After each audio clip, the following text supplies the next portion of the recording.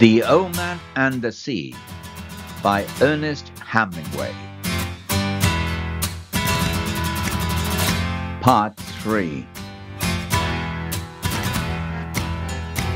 He was asleep in a short time, and he dreamed of Africa when he was a boy, and the long golden beaches, and the white beaches so white they hurt your eyes, and the high capes, and the great brown mountains. He lives along that coast now every night, and in his dreams he heard the surf roar and saw the native boats come riding through it. He smells the tar and oakum of the deck as he slept, and he smells the smell of Africa that the land breeze brought at morning. Usually, when he smells the land breeze, he woke up and dressed to go and wake the boy. But tonight, the smell of the land breeze came very early, and he knew it was too early in his dream, and went on dreaming to see the white peaks of the islands rising from the sea, and then he dreamed of the different harbors and roadsteads of the Canary Islands. He no longer dreamed of storms, nor of women, nor of great occurrences, nor of great fish, nor fights, nor a contest of strength, nor of his wife. He only dreamed of places now and of the lions on the beach. They played like young cats in the dusk, and he loves them as he loves the boy. He never dreamed about the boy. He simply woke, looked out the open door at the moon, and unrolled his trousers and put them on. He urinated outside the shack, and then went up the road to wake the boy. He was shivering with the morning cold, but he knew he would shiver himself warm, and that soon he would be rowing. The door of the house where the boy lived was unlocked, and he opened it and walked in quietly with his bare feet. The boy was asleep on a cot in the first room, and the old man could see him clearly with the lights that came in from the dying moon.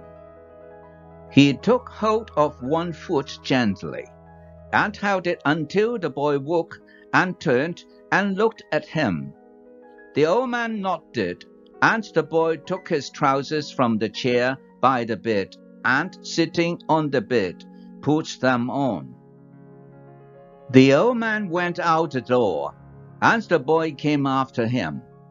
He was sleepy, and the old man put his arm across his shoulders and said, "I'm sorry."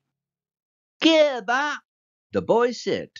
"It is what a man must do." They walked down the road to the old man's shack, and all along the road, in the dark, barefoot men were moving, carrying the mast of their boats.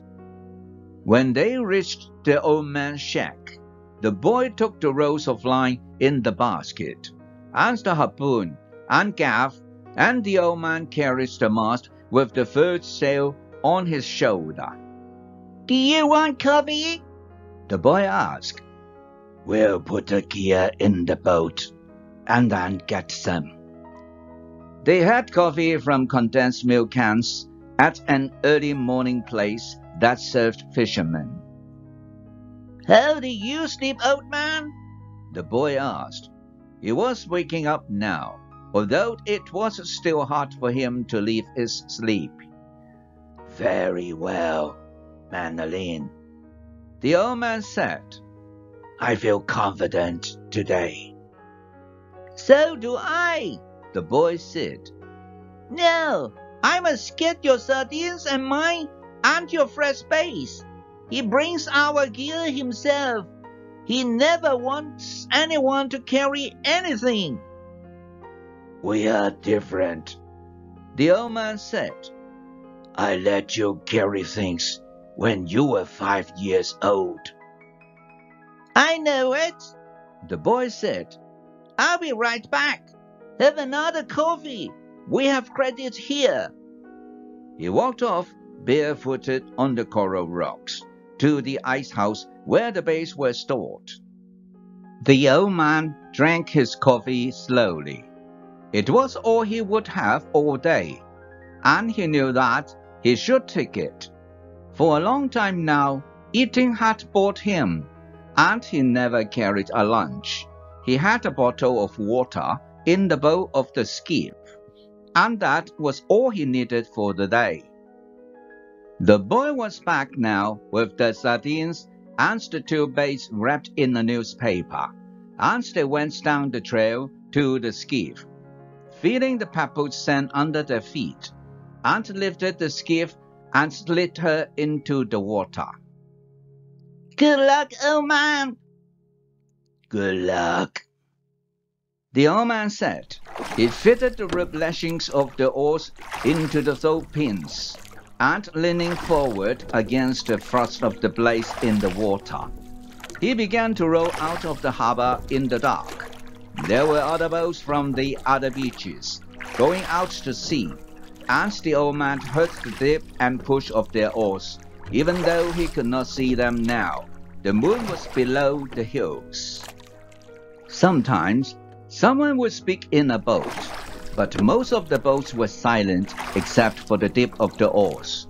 They spread apart after they were out of the mouth of the harbor, and each one headed for the part of the ocean where he hoped to find fish. The old man knew he was going far out, and he left the smell of the land behind and rode out into the clean early morning smell of the ocean. He saw the phosphorescence of the Gulf wheat in the water as he rowed over the part of the ocean that the fishermen called the Great Whale, because there was a sudden dip of 700 fathoms where all sorts of fish congregated because of the swell the current made against the steep walls of the floor of the ocean. Here there were concentrations of shrimps and bait fish, and sometimes schools of squid in the deepest holes, and these rose close to the surface at night, where all the wandering fish fed on them. In the dark, the old man could feel the morning coming, and as he rowed, he heard the trembling sound as flying fish left the water, and the hissing that the stiff-set wings made as they soared away in the darkness. He was very fond of flying fish, as they were his principal friends on the ocean. He was sorry for the birds, especially the small delicate dark terns that were always flying and looking and almost never finding. And he thought the birds had a harder life than we do, except for the robber birds and the heavy strong ones. Why did they make birds so delicate and fine as those sea swallows, when the ocean can be so cruel? She is kind and very beautiful, but she can be so cruel, and it comes so suddenly, and such birds that fly, dipping and haunting, with their small sad voices are made too delicately for the sea. He always thought of the sea as la mar, which is what people call her in Spanish, when they love her. Sometimes those who love her say bad things of her, but they are always said as though she were a woman. Some of the younger fishermen, those who used boys as floats for their lines and had motor boats, but when the shark lovers had brought much money, spoke of her as El Mar, which is masculine. They spoke of her as a contestant or a place or even an enemy. But the old man always thought of her as feminine, and as something that gave or withheld great favors, and if she did wild or wicked things, it was because she couldn't help them. The moon affects her as it does a woman, he thought.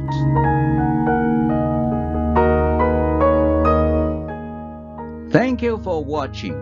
This is the end of part 3, to be continued in part 4. If you like the story, please like, share, and subscribe. See you then.